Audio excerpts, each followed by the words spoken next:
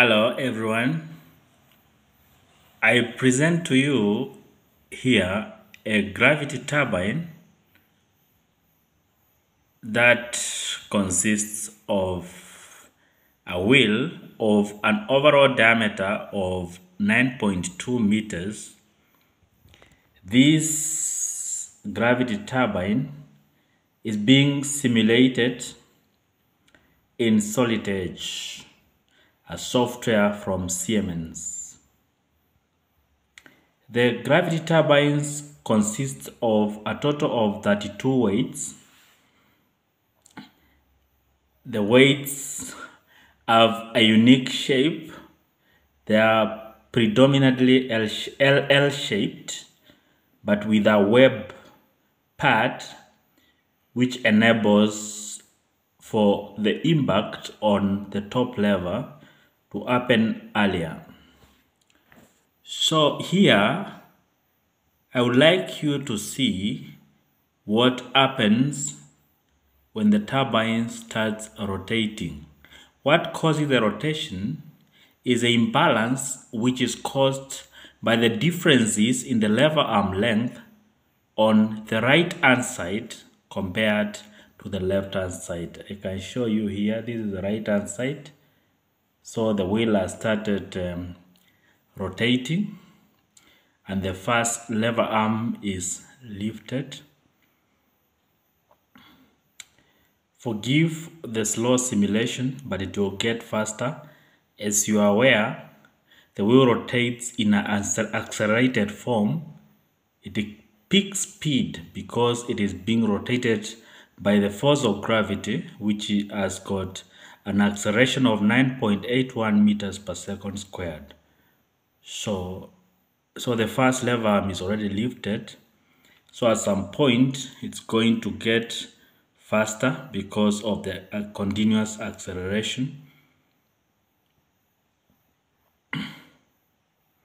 So the second lever arm is about to be lifted at the top. Watch closely, it's being turned. Now it has been lifted.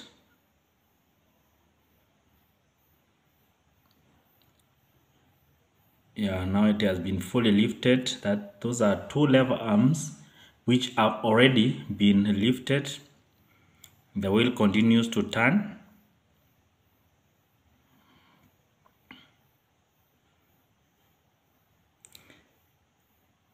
It is going to get faster with time, so bear with the simulation speed.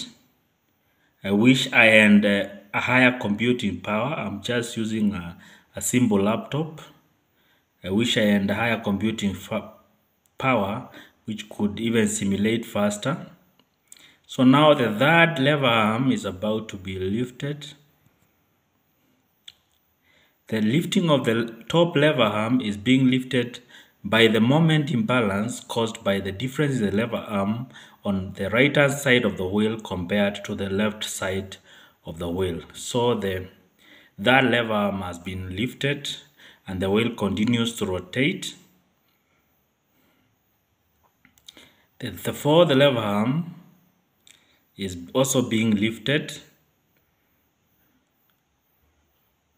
Always there is imbalance of the wheel because on one side of the wheel the lever arm is longer compared to the other side of the wheel, and that's why we have a resultant moment which is able to both rotate the wheel and to lift the top lever arm so that there is a continuous imbalance.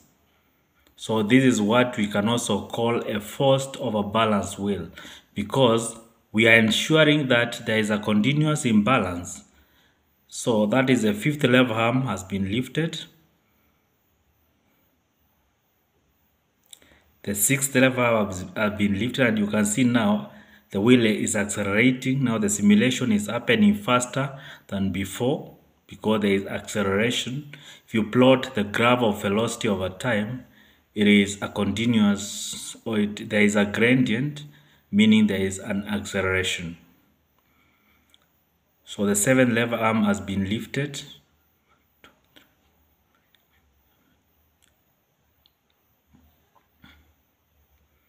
The 8th lever arm is also lifted, and you can see there is a lot of energy, which is even confusing the simulation. The 9th lever arm has been lifted. The 10th lever arm is lifted, and this continues. The 11th lever arm is now being lifted. That is the 11th. The 12th has been lifted. So this continues and continues.